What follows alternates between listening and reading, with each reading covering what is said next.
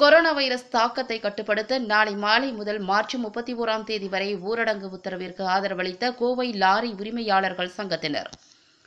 India முழுவதும் corona பாதிப்புக்குள்ளானோரின் எண்ணிக்கை நாளுக்கு நாள் அதிகரித்து வருகிறது. இதனை கட்டுப்படுத்த மத்திய மாநில அரசுகள் பல்வேறு நடவடிக்கைகளை எடுத்து வருகிறது. அதன் முதற்கட்டமாக கடந்த 22ஆம் தேதி தேசிய அளவில் பரீட்சார்த்தமாக மக்கள் ஊரடங்கு உத்தரவு மக்களின் ஆதரவோடு வெற்றிகரமாக நடைபெற்றது. இதனையடுத்து நாளை மாலை 6 மணி முதல் வருகின்ற மார்ச் 31ஆம் தேதி வரை தமிழக அரசு ஊரடங்கு உத்தரவை பிறப்பித்துள்ளது. வெளிமாநிலங்களுக்கு செல்லும் பேருந்துகள் இயக்கப்படாது எனவும், தமிழகம் முழுவதும் ஓடும் அரசு மற்றும் தனியார் பேருந்துகள் அனைத்தும் வாகன போக்குவரத்தும் நிறுத்தப்பட்டுள்ளது. அத்தியாவசிய பொருட்கள் மட்டும் கிடைக்கும் வகையில் தமிழக அரசு உத்தரவு பிறப்பித்துள்ளது. அரசின் நடவடிக்கைக்கு ஆதரவளிப்பதாக கோவை மாவட்ட லாரி உரிமையாளர்கள் சங்கத்தினர் தெரிவித்தனர். மேலும் பொருட்களை ஏற்றவும் இறக்கவும் ஆள் இல்லாமல் இருப்பதால் அத்தியாவசிய பொருட்களை கொண்டு செல்ல மட்டும் லாரிகள் ஓடும் என தெரிவித்தனர். மேலும் வெளி மாநிலங்கள் மற்றும் வெளி மாவட்டங்களில் சிக்கிக்கொண்ட லாரி ஓட்டுநர்களுக்கு தேவையான உணவை அரசு வழங்க மாவட்ட ஆட்சித்தலைவர் நடவடிக்கை எடுக்க கோரிக்கை விடுத்தனர்.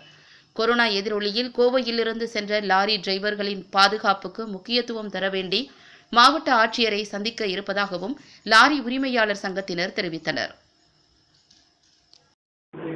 முருகேசன், கோயம்புத்தூர் லாரி உரிமையாளர் சங்கத்தின் செயலாளர், மாநில துணைத் தலைவர்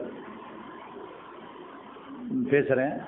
சொல்லுங்கள். அப்போ இந்த மாதிரிங்க, இந்த கொரோனானால 144 நாளைக்கு சாயந்தரம் 6 மணிலேருந்து கலெக்டர் உத்தரவு போட்டிருக்காரு. நாளையிலேருந்து முதலமைச்சர் இது சட்டசபையிலே நிறைவேற்றியிருக்கிறாங்க. அந்தந்த மாவட்டத்திலேருந்து எல்லா இதையும் செக் போஸ்ட் மாதிரி போட்டு எல்லாம் பிளாக் பண்ணுறாங்க. அதனால் எங்கேயுமே லோடிங் அன்லோடிங் இல்லாதனால நாங்களும் லாரிகளை இயக்க போகிறதில்ல. அதனால் அந்த அத்தியாவசிய பொருள் மட்டும் காய்கறி, பால், மருந்து, இந்த மாதிரி அத்தியாவசிய பொருள், தண்ணி, அத்தியாவசிய பொருள் லாரிகளை மட்டும் இயக்கிட்டு மற்ற லாரிகள் எல்லாம் அங்கங்கே நிறுத்திட்டு அவங்களுக்கு நாங்கள் கலெக்டர்கிட்ட ஒரு வேண்டுகோள் கொடுக்குறோம். இந்த மாதிரி எங்கள் லாரிக்கார டிரைவர்களுக்கெல்லாம் சாப்பாட்டுக்கு அவங்க ஏதாவது ஒரு வழி பண்ணி கொடுக்கணும்.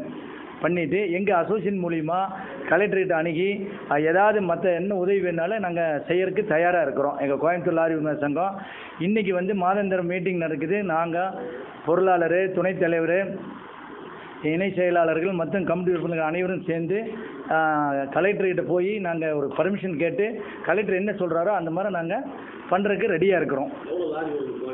கோவை மாவட்டத்தில் ஒரு 3000 லாரியெல்லாம் இருக்குங்க. கோவை மாவட்டங்களா எங்கேங்களா? கோவை மாவட்டத்தில் ஒரு 5000 லாரிக்கு பக்கம் வருது. எதுவுமே ஓடாது இல்லைங்க. லோடிங் அன்லோடிங் இல்லைனாலே நாங்கள் லோடு வச்சுட்டு போய் லோடு ஏற்றுறதுக்கு ஆளும் இல்லை, இறக்குறதுக்கு ஆள் இல்லையே. வெளி மாநிலத்தில் இருக்கிறவங்களுக்கு அதுதான் அவங்க அங்கங்கே ஏதாவது ஓரமாக நிறுத்தி அவங்களுக்கு சேஃப்டி, அவங்களுக்கெல்லாம் சாப்பிட்றதுக்கு உண்டான ஏதாவது ஏற்பாடு பண்ணி கொடுக்கணுங்க.